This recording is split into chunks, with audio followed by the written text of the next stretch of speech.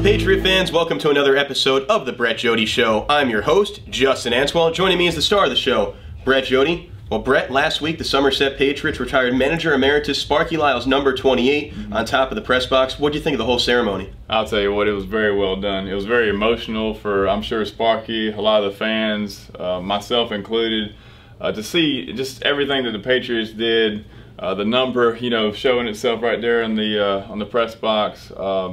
Just like I said, all the emotions involved, all the extra, former players and stuff like that were on the jumbotron, sending messages. Joe Torre, Girardi. I mean, a lot of messages. A lot of people love Sparky and appreciated what he did for the community, for the Patriots baseball club, just for the whole setup, man. He's what made Somerset Patriots baseball, I think, and brought all those wins here, the tradition. It was just a really well planned out event, very emotional, and I thought it was a great day for him. Sparky Lyle, the winningest manager in Atlantic League history, and you're picking up right where he left off, Brett. Somerset boasts the best record in the Atlantic League with just 2 weeks to go in the first half of this 2014 campaign. You're getting effective work from your starting pitchers. Are you going to continue to go with a six-man rotation? No, we've only done that out of necessity, which has been good to have 6 starters built up enough with all the guys we've lost. We've been very fortunate to have that in place with the doubleheaders, with the day-night doubleheader we had last weekend. So we've out of necessity, we've had to have that. But it's going to be very good for us to get one of those guys back into the bullpen to be a long guy for us, where if a guy does struggle or we go in extra innings or we need to eat up some innings during the middle of a ball game, where we can do that. So I'll feel personally a lot more comfortable when we do have one of those guys back into the bullpen that can give us some valuable innings out of that bullpen role for us, where we don't have to rely on the starters so long and go so deep into ball games now. But they have been doing a great job for us, and hopefully they can continue to do that and finish out this half strongly. The weather's heating up and so are the bats. You're getting productive play from guys like Adam Donahue and Aaron Eggleston. What are you seeing from those two? Oh, it's been huge. I mean, I think throughout the whole year there's been a lot of different guys stepping up throughout the whole first half. It's been different guys, which is good. You need to have depth on the team, on the pitching staff, and in the lineup. And I think we're rotating guys through there. It's a different hero each night. We talk about it all the time. I think Donnie came up huge for us and continues to do so for a stretch of ball games there. Eggleston obviously has been on his hair for a while. Montanez is swinging the bat well again. I mean, you can go up and down the lineup. There's just a lot of guys contributing, and you don't know who it's going to be each night, which is a good thing to have, because the opposing pitchers don't know, who's hot, who's not during that day. Anybody can hurt you at any given time. That makes you a lot tougher. Corey Smith was the All-Star Game MVP last year. He's quietly putting up All-Star type numbers this year, leads the team in RBI. What are you seeing from Big Smitty? I'll tell you, I'm very proud. He's taking what the pitcher's giving him. He's not trying to force the issue. He's not swinging at balls out of the zone. He's being very disciplined, which is tough for a power guy, but it's really affecting positively his walk to strikeout ratio.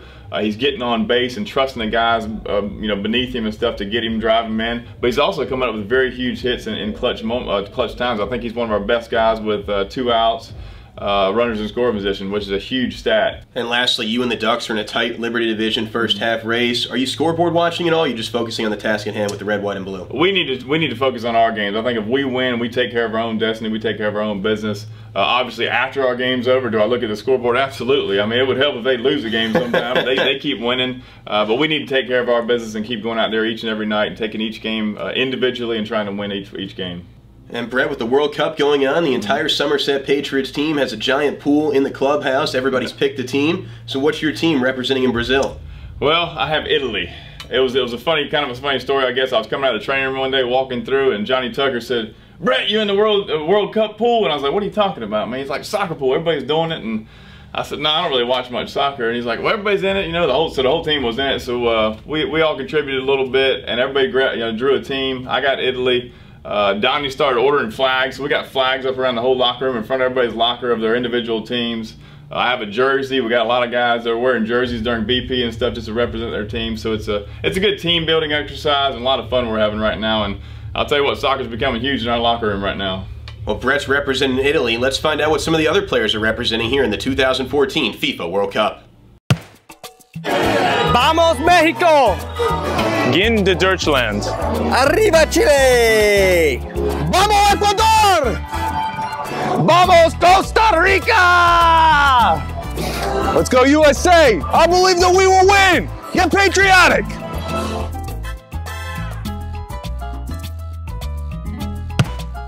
Well, it looks like the guys are passionate about the game of football. Well, Brett, thanks so much for your inside analysis about the game that's here on the diamond. For Brett Jodie, I'm Justin Antweil. Thanks so much for watching this episode of the Brett Jodie Show, right here on ESPN.TV.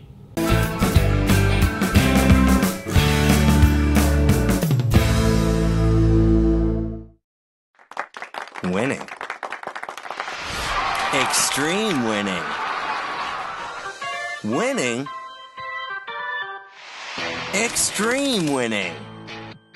Play the New Jersey Lottery X Games and multiply your cash prize 5, 10, 20, even 50 times with a top prize of $1 million. Now that's extreme winning. Get your tickets today and give your dreams a chance.